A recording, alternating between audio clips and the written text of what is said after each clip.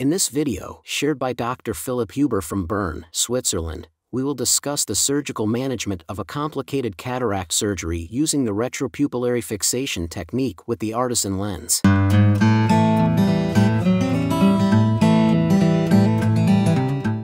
This is the case of a patient undergoing cataract surgery with posterior capsule rupture and nucleus luxation into the vitreous cavity. The surgeon begins the management with an anterior vitrectomy using the vitrector, aspirating the remaining cortex.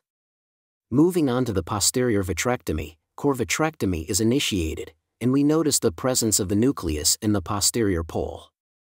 The surgeon decides to remove the lens fragments with the vitrector itself. To do this, it is necessary to reduce the vitrector cut to facilitate the removal of the fragments, and the illumination probe can be used as an auxiliary instrument.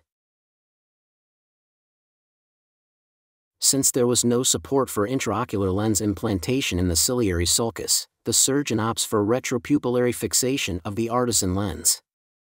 The anterior chamber is filled with viscoelastic.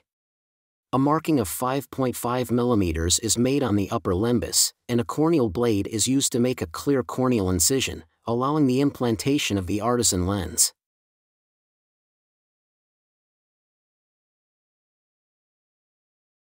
Initially, the lens is placed over the iris. The lens is rotated 90 degrees.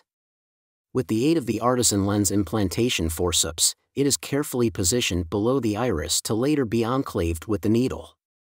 The enclavation is performed on both sides through the same corneal paracentesis. This is a very important step, as it is necessary to check the needle enclavation to ensure that the lens is adequately fixed behind the iris. We must also be careful to avoid iris herniation at this moment. Good positioning and stability of the lens are noted, and the cornea is sutured. After aspirating the viscoelastic, the surgeon performs a fluid air exchange, and the trocars are removed. We can observe a good postoperative result, with the intraocular lens well centered.